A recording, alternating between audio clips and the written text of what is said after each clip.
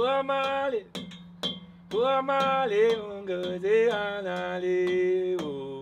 name's Darren Percival and I'm an Australian artist, a singer, songwriter, vocal coach, keynote speaker. Singing is my life. It's everything to me. And I really have been waiting a long time to connect with somebody who can truly help me to maintain the kind of vocal health that I need in order to do the job that I'm doing. Hi, my name is Jim. I'm the founder of the Bostock Institute and creator of the Bostock technique. When I'm telling people about the work that Jim's doing at the Bostock Institute, people ask me, well, what is it? What's he doing? So essentially the artist lies down on a table and the treatment is a series of 85 to 90 gentle nerve techniques that releases key nerves that tense vocal muscles.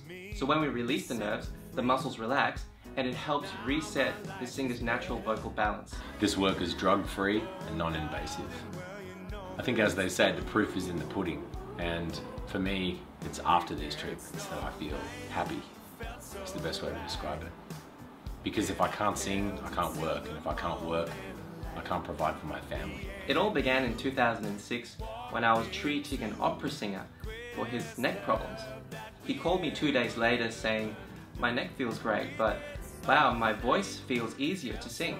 So it was a bit of a light bulb moment at the time.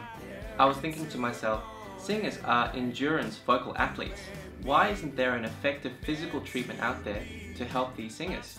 I started researching and discovered that a treatment like this did not exist, and a lot of high-profile singers were falling to vocal troubles and having to cancel concerts. I wanted to develop something to help prevent singers having to ever go through that. I want this treatment to be a part of a singer's yearly vocal management plan in coordination with their singing coaches and doctors. I truly believe this treatment can just make their job a lot easier. I believe that what Jim's doing at the Bostock Institute is incredibly inspiring, and I'm very happy that we've met.